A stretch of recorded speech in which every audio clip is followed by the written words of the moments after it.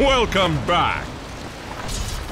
Xtreme Gaming up against Team Liquid. Xtreme Gaming, they also looked very good at Bet Boom Dacha. They started with 7-1 in the group stage, got dropped down to lower bracket, and this is where Team Liquid eliminated them from the tournament.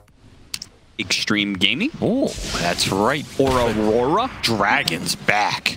That was War of the Dragon. That wasn't... Yeah, that was very far. Shrapnel! Shrapnel! Slow him down, Crystal Maiden! Oh, did get a lot of damage there underneath the shrapnel. They're going to take so much damage out of this. They're going to get a second kill, perhaps. Who's going to be on? They're going to chase down MICKE. One more slow, and a shot or two will do the job. XM. Great start for him. He wasn't pulling behind tower. Yeah, he was. Did you not see him? No, he was just trying to pull it to the side to, like, force the creeps under. He wasn't trying to dodge the entire lane, if that's what you're asking. Sure, sure, but I'm still saying, like, the point that he has to do something like 33. that. 33 is just going to stand and fight, but AME has burned out both of their mana, so he can actually run down both of them potentially and get the courier. AME. Big trade for them. Slow down and free kills for AME. Boy, I mean, he died that one time, but he comes back and, I mean, he'll eventually get this. Foxy's not going to be able to get this kill by himself, surely. I think he just wants to trade it out, go base, come back. Yeah. What's the point of staying here when... I respect that play. It does open up some space mid where Nisha, he saw the opportunity with support so focused on the bottom lane. He makes a dive onto the sniper.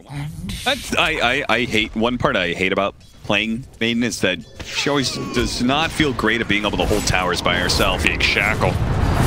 AME joining in on this fight is kind of an interesting move here. They did need the extra damage because Nisha is still not dead. The assassinate, it won't do it either. The power shot doesn't land from Jin Q. Nisha managed to sidestep that one nicely. The reactive taser will protect Boxy from the sniper. Did he have an arcane rune? He's got another dragon form coming back up. So they're gonna go again. Yeah, this is what you want. This is just GG territory, you know. This is where the mid player flames his supports and says, where's my help? Dooms one and tries to run interference on the others. MICKE is walking away outside of vision. He goes back into it with the God Strength, challenging Q away, and he's gonna kill him. That is a very obnoxious spell to fight into. I mean, not even fighting into it, I think it's great for just being able to push out that mid lane, right? You can do it from such a distance. 33 gets grabbed. The damage will be enough. Oh, they are going to mass rotate. Now that they saw some heroes mid, they know that Nisha is relatively alone here.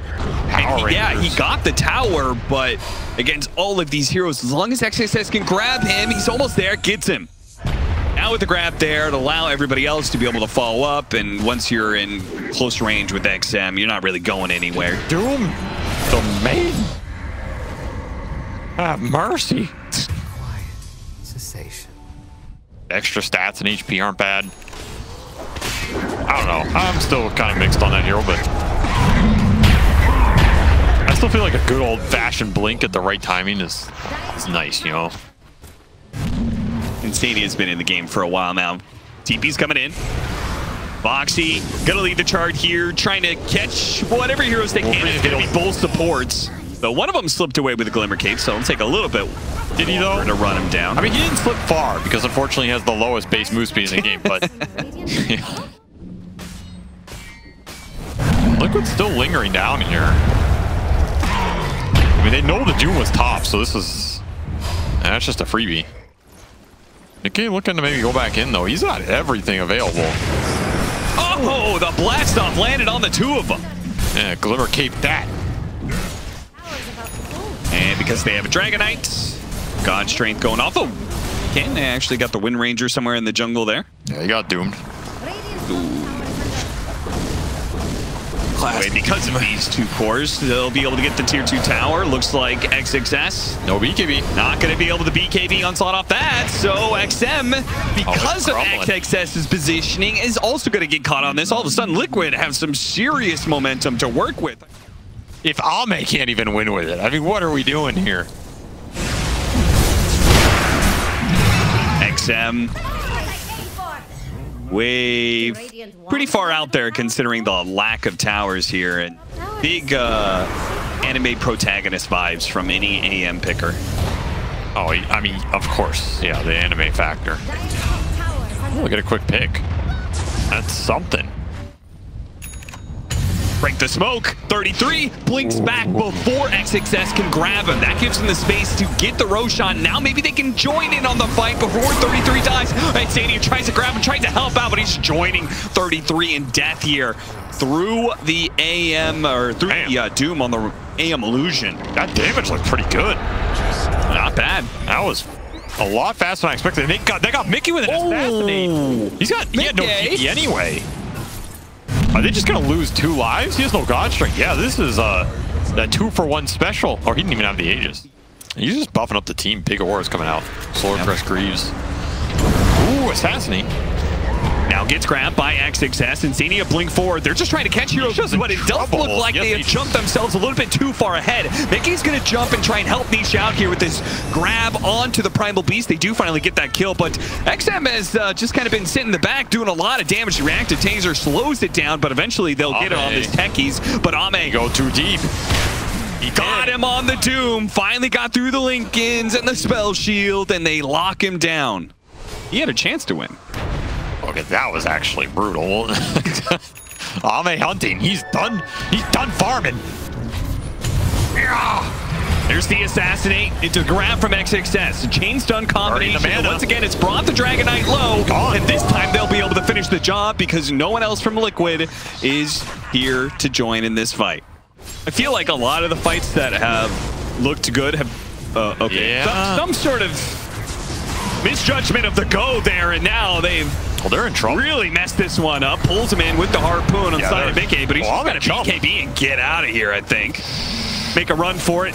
33, he does the same, but MICKE doesn't have the same kind of luxury. Boxy's trying to help him out here, and actually might have been able to do it, but the shackle really screwing things up, and there it is, the Mana Void to finish him.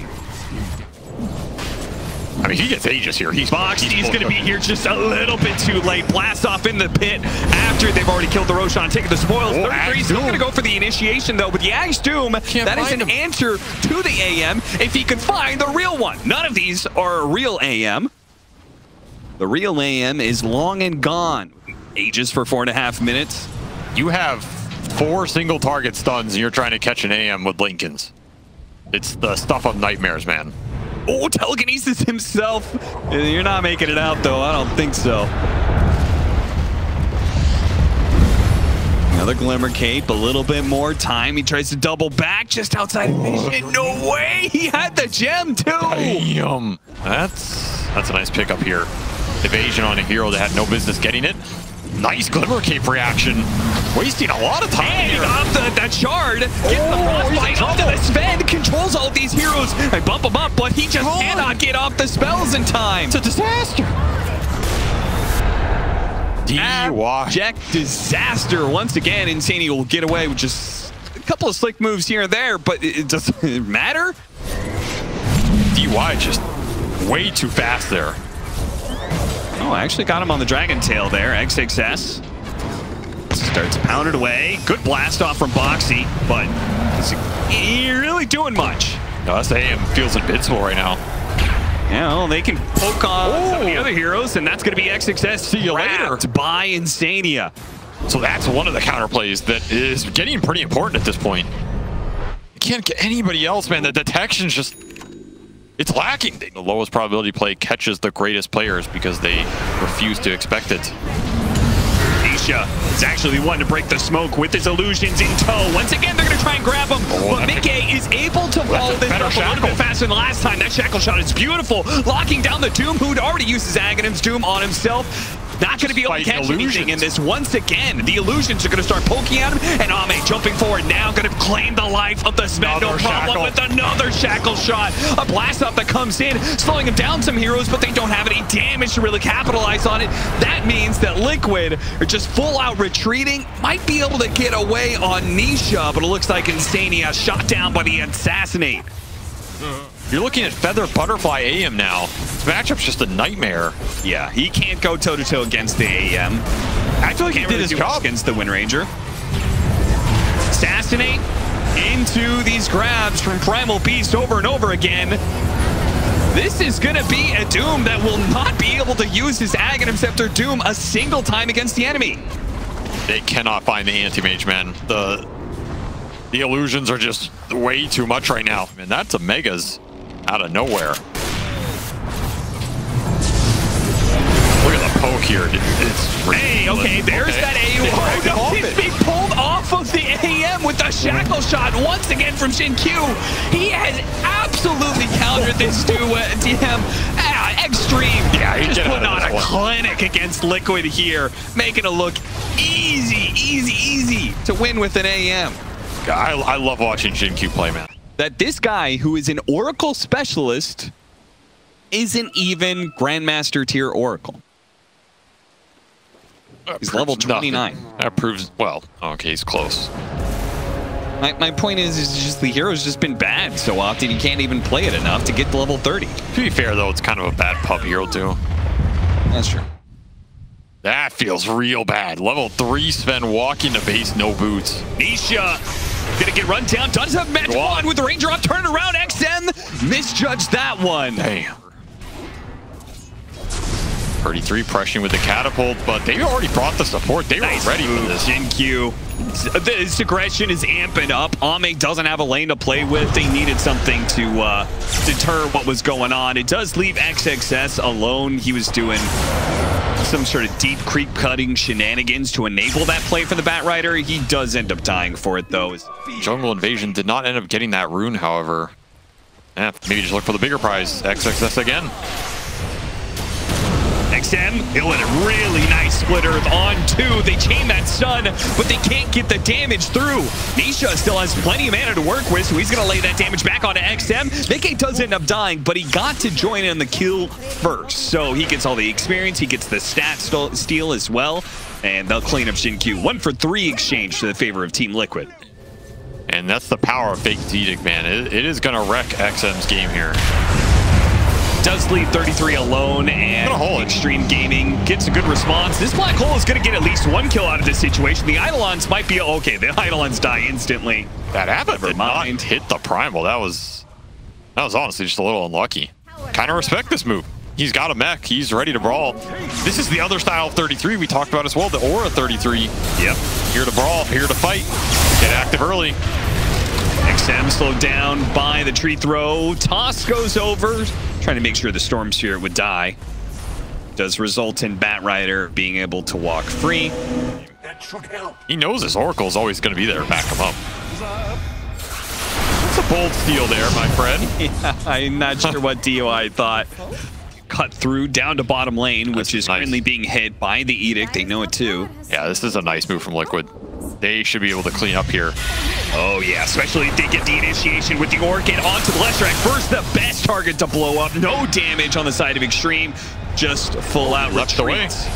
That looked cool. It did look kind of cool. A few hundred gold behind all the other Liquid cores. Orchid follow up after the combo. Yule Scepter just got delivered. Will get rid of that, but it's still coming back to absolute hell as Nisha unleashes that firepower onto Leshrac to finish him off, and MICKE's there to back him up to make sure the Primal Beast can't do anything to threaten his mid laner. In fact, they'll run down XXS. Can't even get back to the tier 3 in time. Actually, had the damage for that. They see that smoke get used.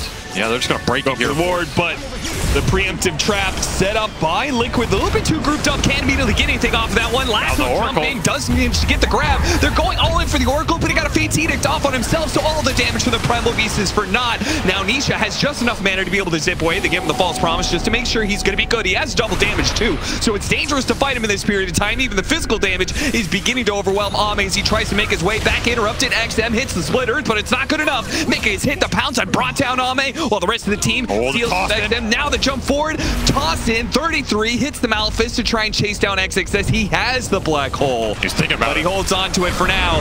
MICKE sees an opportunity to catch the Batrider. It's the charge back in now. Oh, okay.